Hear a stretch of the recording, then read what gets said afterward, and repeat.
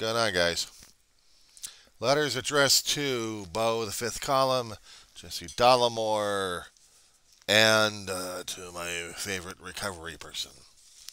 Hey, Daryl. What's going on? Yeah, we are talking about a political hot potato that's cool to the touch on corporate media. Unless I've already missed a flack on this one the past few hours. I got sick and tired of the damn insane asylum going crazy. I mean, ever since the Colorado Supreme Court made their decision, everyone else in the conservative world is flipping their heads, and corporate media is going nuts over this damn thing.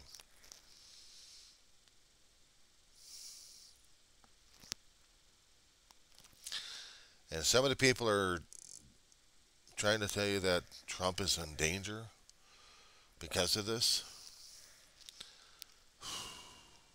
I'm not even listening to the reactions just yet, because I already know. I can already guess. You see, Jesse, to me, on the radio, actually not to me specifically, but he was stating some things that he was hitting on the nail in this one here. And I had to start thinking about what the court had said, made their ruling in Colorado for their own ballots. Is it or is it not constitutional? And because of the 14th Amendment, I think it was Article 3, of stating that anybody who's committing traitorous acts, I'm paraphrasing, is not eligible at all to vote or even be put on ballots.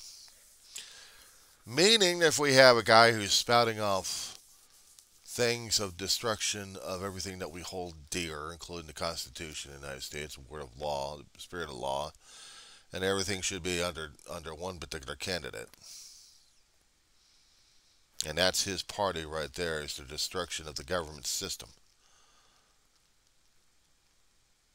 Including allowing and being an instigator of everything. Is it legal to allow this guy to be on the ballot, advocating the destruction of everything that we know and hold and love and dear? Or is it the right and necessity to remove this guy from the ballot because he no longer has the freedom of speech allowed?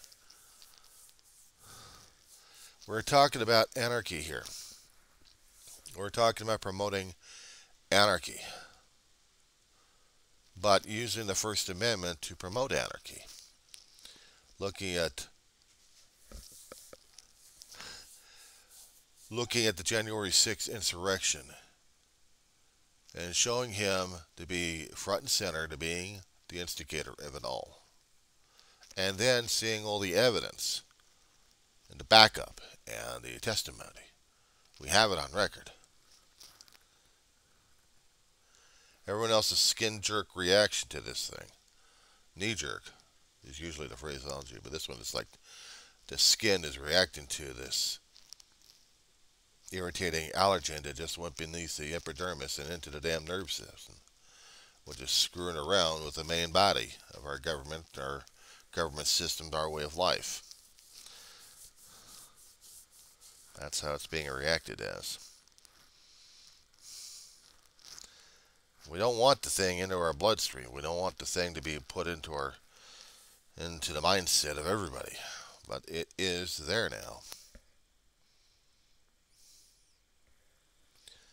Was this freedom of speech allowed or not? It's one thing if you were going around the Capitol with a sign. I'm saying this hypothetically, but going to every public government-sponsored place. I didn't say which particular government. I didn't say if it was state or local. I said government. Saying that the government is corrupt, it needs to be brought down, and the Constitution needs to be put into the paper shredder. And I'm saying this as a hypothetical. Okay? This is not something I like to say lightly because right now it's not to be said lightly. But it is an example of such tyranny against a country who still depends upon the power of the people to keep it afloat and to keep it working. Not to mention all the principles that we have in order to keep it going. So getting back to this fictional character advocating complete anarchy, destruction, and everything else. The thing is, under First Amendment rights, and there are going to be Supreme Court cases on this one, this would be a public citizen without any public office doing this, supporting complete anarchy. And if you happen to put up a or addendum to the sign telling the people that they should go out and commit the most heinous acts they can do. We know there's federal laws and there are state laws and state and government laws that would only allow the freedom of speech to go to a point.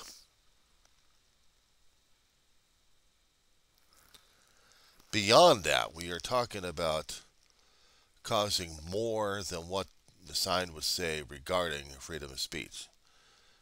Promoting treason. I mean, we can be treasonous to the flag. We can burn the thing up because we've already got it on the U.S. code systems. We already had court cases over this thing. This is not about flag burning. We're talking about the complete overthrow of the government itself. And that in itself to us is treasonous. And yet, 247 years ago, we did exactly that to England. And we wrote the Declaration of Independence, stating our intentions. And to get our government working, we had the Constitution. First, we had the Articles of Confederation. Didn't work, but we changed it over to the Great Experiment, which was the Constitution, still adaptable to a lot of situations by allowing amendments to make changes whenever necessary in our country, including making up the 14th Amendment, making that more active, more prominent these days. So imagine if I was so full of rage at this point and huffing and puffing like crazy. I'm huffing and puffing like crazy.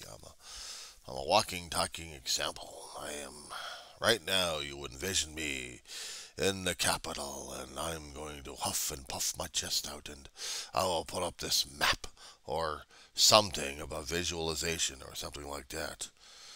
And keep this in mind, disclaimer alert, this is only hypothetical, but in this hypothetical, I'm going to put my voice out, so I'm going to a government taxpayer place, and I'm going to post my little spiel out there and all this. You can't stop me, 'cause I'm a First Amendment kind of guy. And besides that, I'm going to use this to do something and say something nasty. And worse. I'm going to, and if people happen to look at the damn stuff on the paperwork. Hello?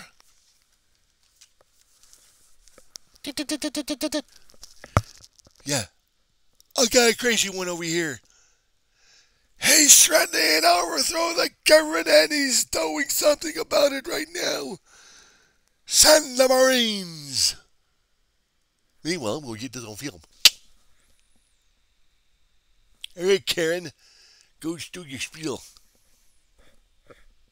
I'll get him on camera. You know, we can do that on situations that we see happening about people getting thumped by our own local law enforcement.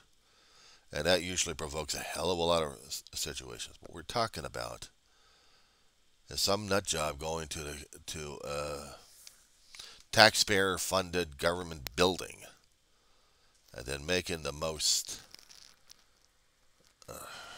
heinous words and actions. That would definitely cause a hell of a lot more than having an eyebrow raised up. That would be having law enforcement coming down on that particular person, and then having court cases going potentially for appeals after appeals to the Supreme Court if they're going to be allowing this particular heinous action. And there has to be precedents. There has to be court actions either to defend this schmuck or the government's action on this one. How would this affect the Trump and his Trumpsters at this point? If I'm using that name out there. I don't like using that name because I'm dealing with a schmuck out there, and he's a schmuck. I know he's a schmuck, but I don't want to deal with the schmuck because he's a schmuck. So besides the schmuck and the schmuckettes and the schmuckers that follow him, promoting acts of heinousness, shall we say. January 6th was showing that a great deal. The most visual keeps getting repeated left and right, also probably in still pictures too. A terrifying thing that the weirdest part in our American history and European history, people gathered to watch executions and go nuts over it. If I'm going to be borrowing a country at this point who gave us help and we backstabbed their ass when they needed us the most at one time, they were going to get rid of their government system and followers of that by, let's just say that blades were used.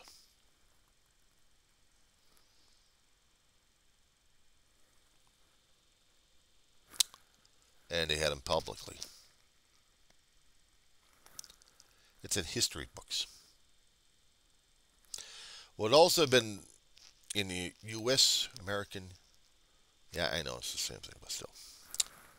In American history books that we were taught, unless they've already been modified again, that we actually had public hangings happening.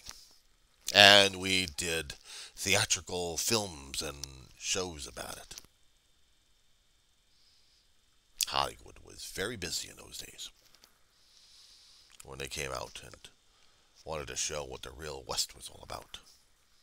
So they recreated it. But they also showed how people was reacting towards others. And what got to me was people treated it like a Sunday picnic. Or maybe the hangings were on Sunday.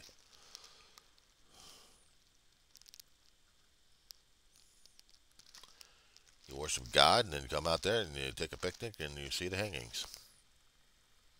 You call yourself religious folk. And you called yourself law-abiding, law and order. And then you laughed and jeered at the poor schmuck who was getting hanged. And you made a picnic out of a damn thing. Called it the Wild Wild West thing. And Hollywood picked up on it so much that we had to have that, didn't we? Guys didn't figure about this one? Apparently not. So now we have this mentality going on again. Only what I'm seeing for the last, God knows how many decades this has been going on, longer than 2 or 3, that we have public executions one way or another by the public and not by law enforcement. Unless, of course, law enforcement's got a burp their ass, which they have, which we still have a problem with in the first place.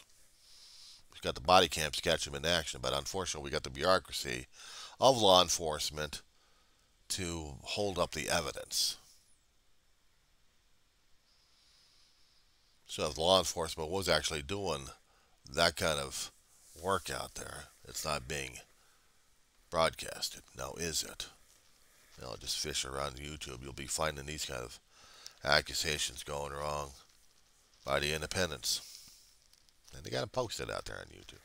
Unless they're being taken off left and right by getting back to this particular portion we just started talking about.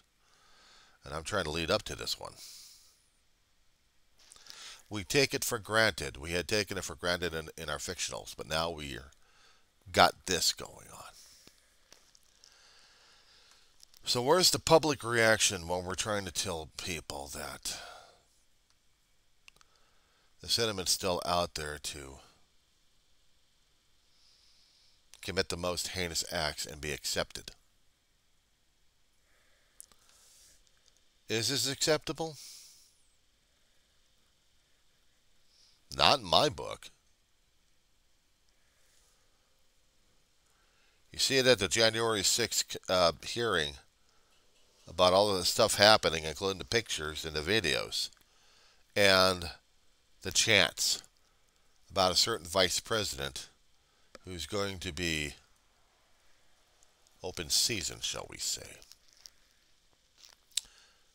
Because he was doing his job.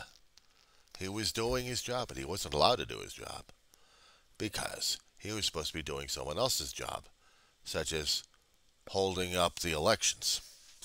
And again, we have this on record. We have trials on this one. We have it on public records. But no. Not this one. You kidding me?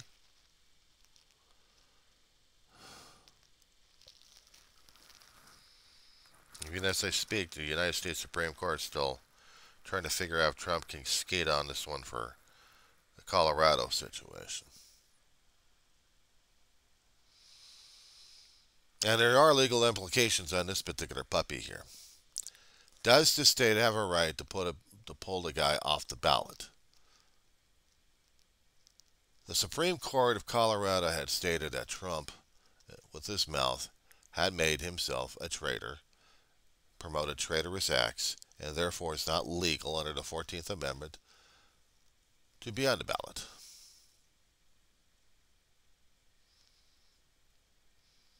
Do we allow a traitor to vote, to be put on the ballot?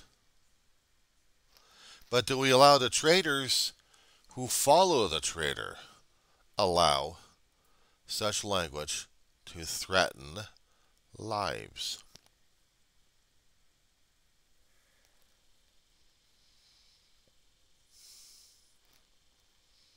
And right now, it's up in the air.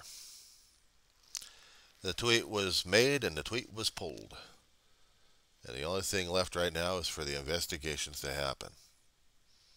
Now, somehow they're going to have that. They're going to find that evidence. Law enforcement will, and there's going to be an investigation because they always do. They'll keep it off the key. They'll keep it off the books. They're not going to put it in the public, even though the public may have seen it for a short time and got it off. And everybody else is going to be having the conniption fits over this thing.